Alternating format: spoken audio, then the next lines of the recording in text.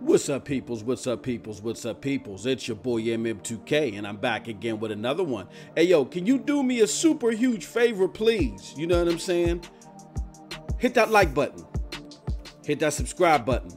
Rock those bells for notifications so you know when your boy's dropping these doses, okay? I appreciate all of y'all straight up because I ain't too proud to ask, okay? And before we get knee deep into this one, I need y'all to do me an additional favor, okay?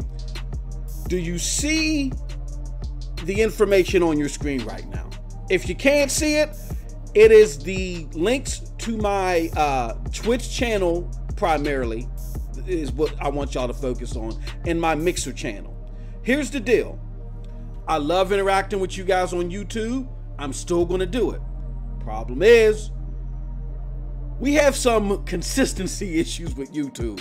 So your boy got to spread the love, okay? So I'm going to have exclusive content on all three platforms, but primarily on Twitch. I'll still do videos like this. I'll chop it up in the mornings or whatever for you guys and do other material as well with my Broadband Bully brethren or my PNTS peoples, you know what I'm saying? But my biggest project to date and a lot of my content is going to be exclusive to Twitch. So you're definitely going to want to follow me at twitch.tv/MightyMost2000 as you see on your screen, okay? All right. And with that being said, I'm going to do something for Mixer too. We might do some Xbox game streams and stuff there to Mixer. But again, your boy got to spread the love to keep the content pouring to the people. All right. The people's champ got to keep it coming. With that being said, let's get into it. You know what I mean? Let's get into it. But you know what? One more thing too. Do me a super huge favor, y'all. I need a real big favor. I need y'all to also go and follow my boy NextGen720, okay? NextGen720 got content coming out the wazoo. Please follow your boy, okay? So let's get into it. All right. Now, here's the deal, folks. Here is the deal. There's a lot of information out there in regards to E3 2019 that I think a lot of us may have missed inadvertently. All right. And I think that information may have been missed because we were focused on how well Microsoft was going to do. You know, did they bomb or did they succeed? And then, you know, some of the stuff shown on the main floor. But here goes some honorable mentions and some eye-opening stuff that I think that you guys really need to be made abreast about. And I get it. A lot of you may have not caught this because you're in your day-to-day travels, doing your stuff, taking care of your families. Who has time besides lowly MM2K that ain't got nothing else better to do but to soak in all this content? But that's what I'm here for, baby. So let's check it out. First and foremost, there was an Aaron Greenberg interview done with Gamertag Radio, man. Big ups to Gamertag Radio. See, here's the thing about them. You got a lot of people out here talking about we going to E3, we doing it big. And all they doing is sipping on lattes and pina coladas, you know what I'm saying, and dancing, doing the jig in the club. I don't care about you sightseeing, baby. I need you to bring me the gamer news. So, my peoples at GTR Gamertag Radio, Danny, Vicious6996, also known as Paris, and Pete, you know what I'm saying? Pete Rock, they brought you the news. They have 40 clips of information. Check it out, full clips, you know what I'm saying? Go check them out after your boy's video. With that being said, one of the things that they did is they brought us gaming news from Aaron Greenberg directly.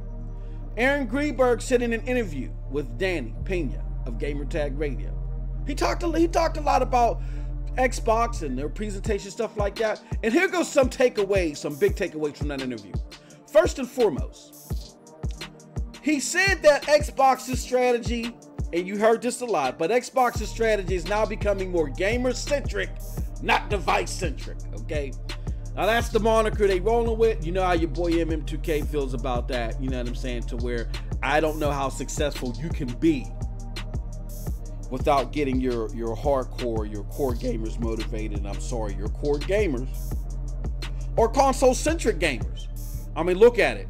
Sony was able to do its big turnaround with a lot of mindshare work that they did at the end of last gen.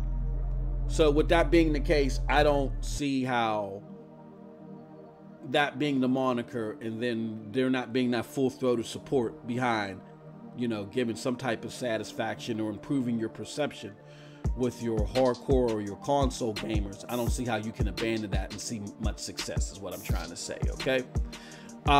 In addition to the whole device-centric opposed to gamer-centric thing, another point that again boggles me is Aaron Greenberg said that their means of supporting the console isn't necessarily the games. You know what I'm saying? Isn't necessarily bringing value to the box as far as the content. But it's Xbox All Access, okay? Now, if y'all don't remember what Xbox All Access is, that is Xbox's finance program where they're doing it with various Windows stores that you see in the mall. And there's only so many limited Windows stores throughout the continental US or across the globe, you know. But when you go to certain Windows stores, you can finance an Xbox One X and Xbox Live and I guess Xbox Game Pass as well, including Ultimate. The fact that Aaron Greenberg brought this up, this might be a big push by Microsoft. And he says that that's their way of bringing quote unquote value to the console. So again, this is mind-boggling to me because we're taking two phrases here and we're applying two totally different definitions to it. And again, it seems like to me that it's not that Xbox is out of touch or Microsoft or Windows Gaming is out of touch. They're not trying to be in touch. They're taking the questions that we have and they're repurposing them in a different package. So again, their answer to value to the console is letting you finance an Xbox One X or maybe a Scarlet, whatever, along with Game Pass Ultimate. And I don't think that's what gamers meant by value to the console, but I digress. Another thing that he brought up is that Halo Infinite will definitely release on both consoles, meaning, well, both console sets, meaning this generation set of consoles and the next generation set of consoles. However, he was not asked, you know, if there's going to be different games for each set of consoles. Like, is there going to be a Halo Infinite version for the Xbox One family?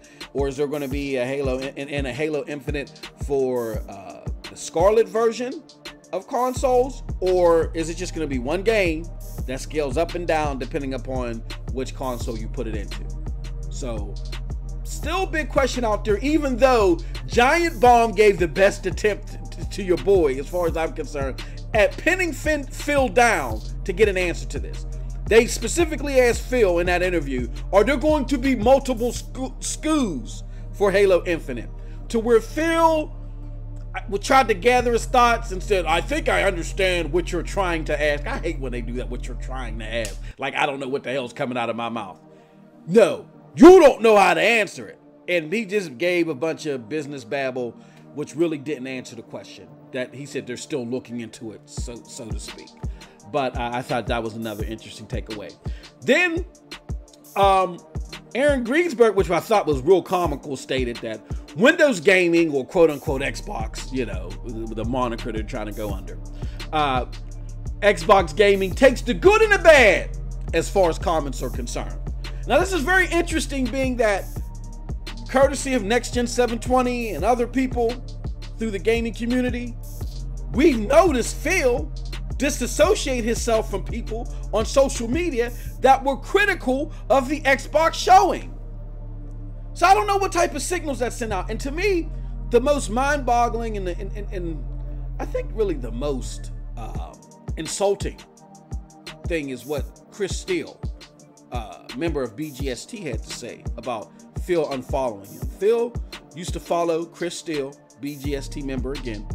And what Phil did is he unfollowed him, followed him back again, and unfollowed him again so he can get the notification that something was going on with Phil unfollowing him, right?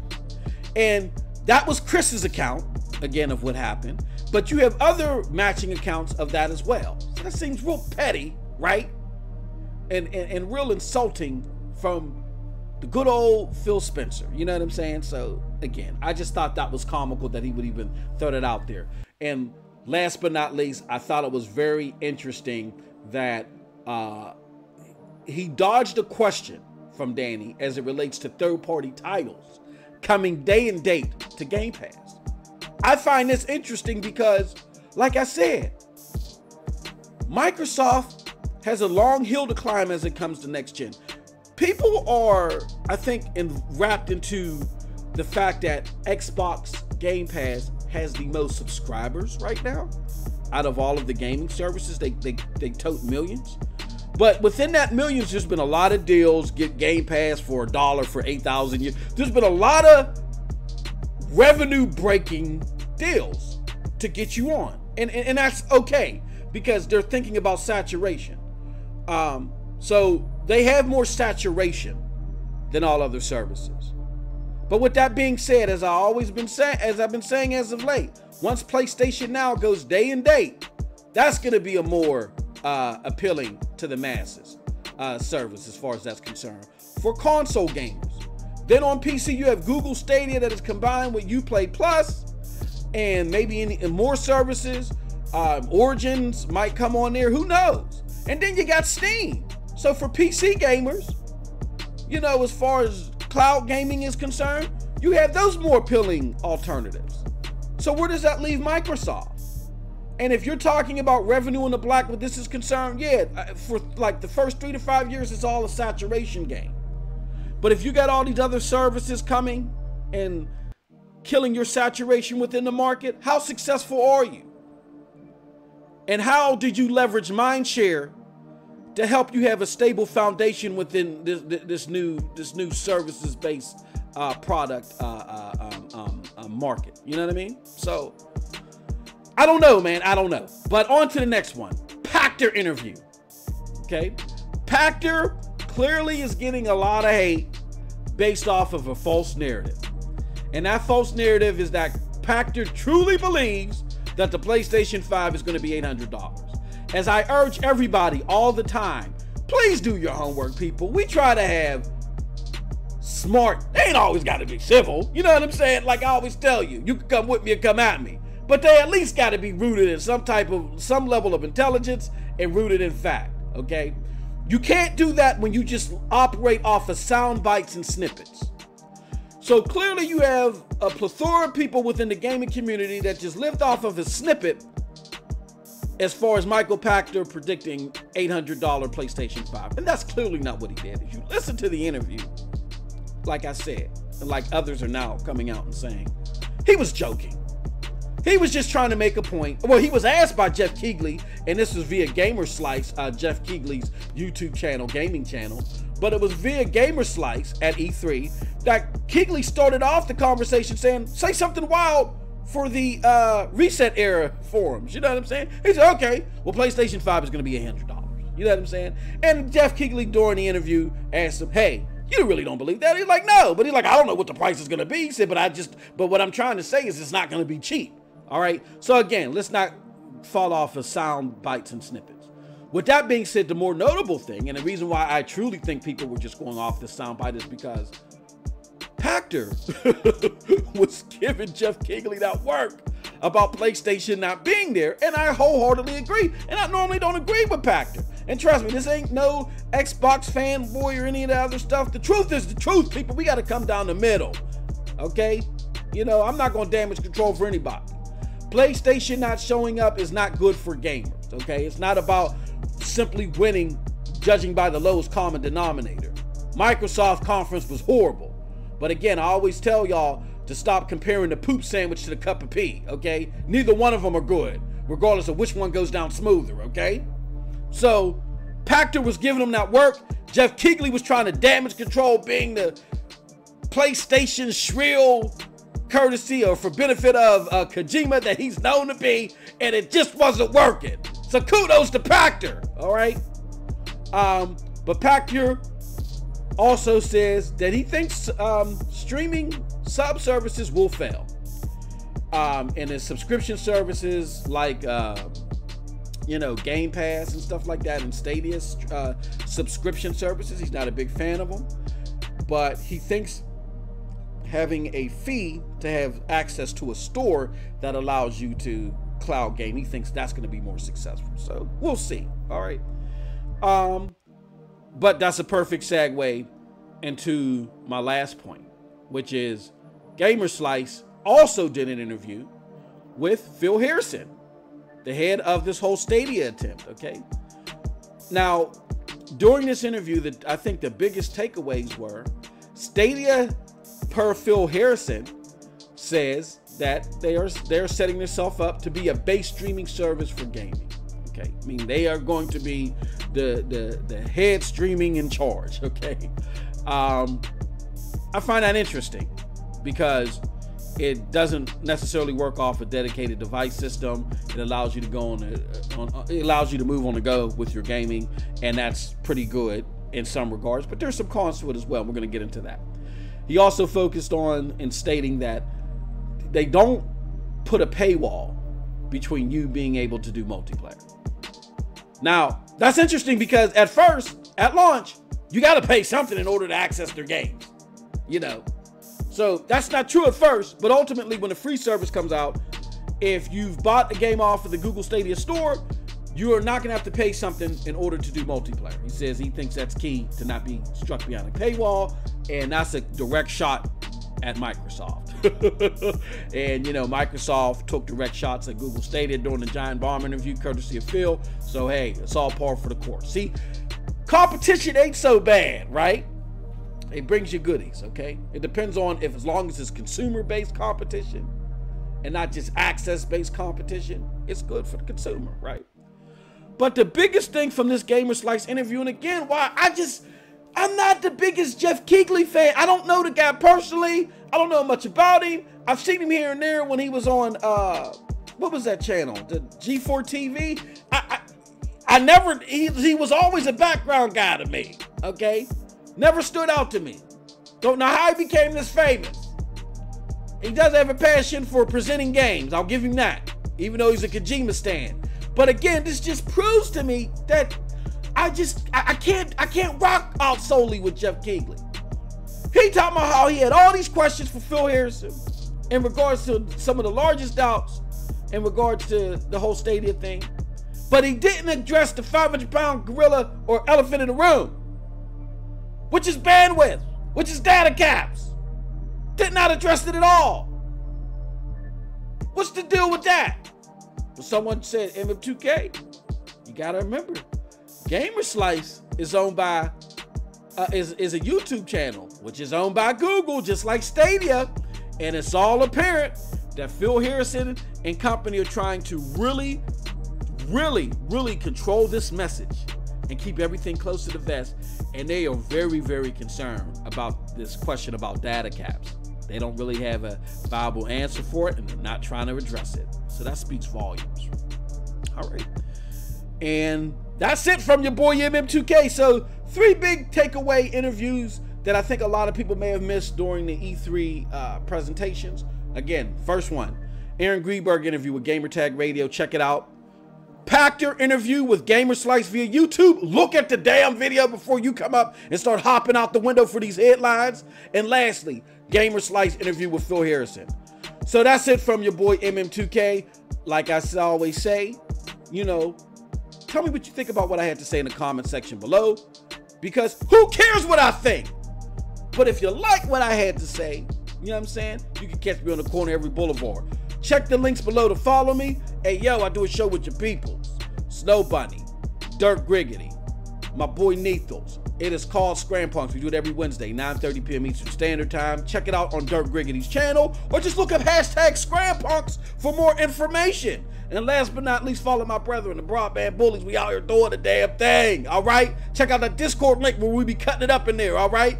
Check out that Patreon link because we need your help in order to continue with this content, all right? And last but not least, check out that gear, man. You know why, because it's fly. And as always, you guys have a wonderful, wonderful gaming day.